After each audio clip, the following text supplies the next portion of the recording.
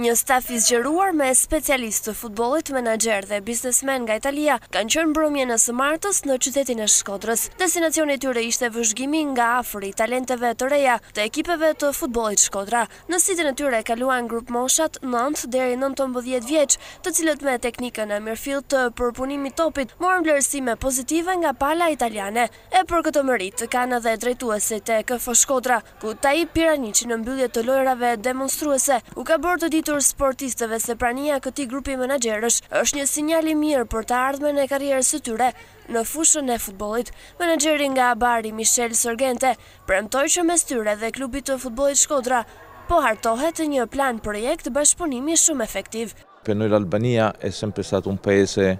Shqipëria ka qenë për herë një vend nga i cili i kemi patur syt, ndoshta për shkak edhe të afërsisë. Ajo çfarë mund të them është fakti se së bashku me kolegët e mi kemi mbetur të impresionuar nga mënyra se si rriten dhe zhvillohen talentet e reja këtu. Vërtet ka të talentuar që mund të premtojnë shumë për të ardhmen dhe për këtë arsye ky hap i parë i ardhjes tonë këtu do të pasohet edhe me të tjera konkretizime për të patur një bashkëpunim sa më i gjatë. Fakti që nga kjo akademi kanë dalë edhe shumë talente të tjera që sot shkëlqejnë në ekipe europiane na bën më optimist për të ardhmen. Prandaj ne duam të punojmë në dy drejtime, jo vetëm me të rinj që janë të talentuar dhe premtojnë shumë për të qenë futbollistë së ardhmes, por edhe në krijimin e akademive që formojnë trajnerë të talentuar gjithashtu.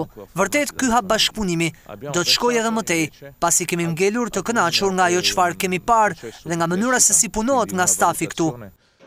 I kënaqur për nisjen e këtij bashkëpunimi me palën italiane është faqur edhe drejtuesi i klubit të futbollit Shkodra, Piranici. Është një vlerësim që i bëhet klubit futbollit Shkodra, por me këtë vlerësim ne na dalin detyra edhe më të mëdha në të ardhmen.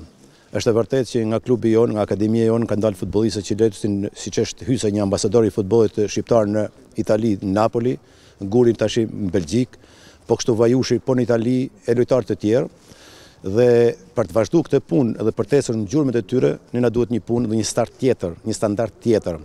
Besoj që kemi gjetë një grup njerëzish shumë serioz, që duke rrit standardin e punës, sepse futbolli shqiptar në vërtet ka dhënë shenja që ka element të mirë në përgjithësi, sidomos Shkodra, por ne vujmë në aspektin e infrastrukturës, ne vujmë në aspektin e bazë materiale, në formimin, siç tha zotnia, të formimit të trajnerëve bashkëkohor, kështu që besoj duke shkelur në këto pika që futbolli shqiptar ka vujt, infrastrukturë, formimi futbollistave, dhe një kulturë tjetër që te futbolli italian ne e kemi gjetë dhe do ta gjejmë, besoj që me këtë mbështetje edhe ne do të rrisim edhe standardin e klubit futbollit Shkodra.